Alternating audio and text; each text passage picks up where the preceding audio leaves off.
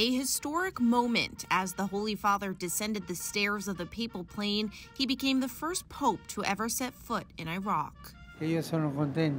I'm happy to resume my trips, and this is an emblematic trip, a duty to this land so martyred for so many years. Risking both physical safety and his health, committed to offering hope to the country's dwindling Christian community, plagued by years of war and persecution. Pope Francis greeted by dancing, music, and the Iraqi Prime Minister.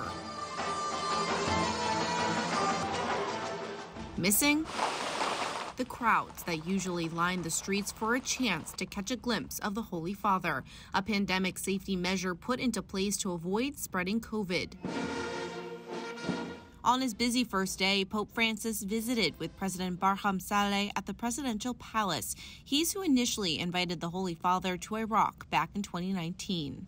While here, Pope Francis gave his first speech, laying out a path to peace, international support, including with vaccine distributions, eliminating the idea of second-class citizens, and asking Iraq to be an example for the rest of the Middle East that coexistence is possible.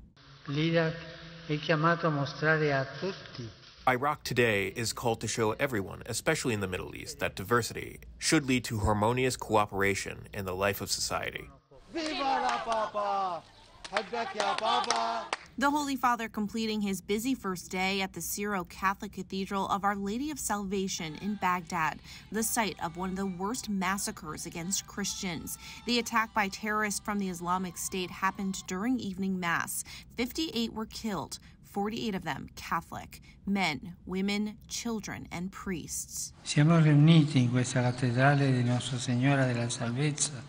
We are gathered in this cathedral of Our Lady of Salvation, hallowed by the blood of our brothers and sisters who here paid the ultimate price of their fidelity to the Lord and His Church. He called their deaths a reminder that violence is incompatible with authentic religious teaching. The cause for canonization is underway for the 48 Catholics martyred in the attack. Christine? Emily, such a heartbreaking attack on Christians. Now, you briefly mentioned the dangers, both in terms of physical safety and health. So how dangerous is this trip for the Holy Father? It's actually being considered one of his most dangerous foreign trips that he's ever taken. I mean, we have to remember just a few days ago, an American actually died in rocket attacks in Iraq. 10,000 security forces were deployed to keep him protected. And we also have to remember that the pandemic is still a threat.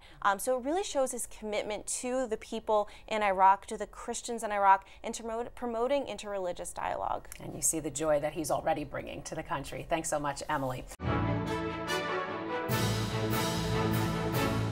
If you're watching Currents News on YouTube, be sure to hit the subscribe button and click on the bell to get updates to all of our newest content, because we are putting your faith in the news.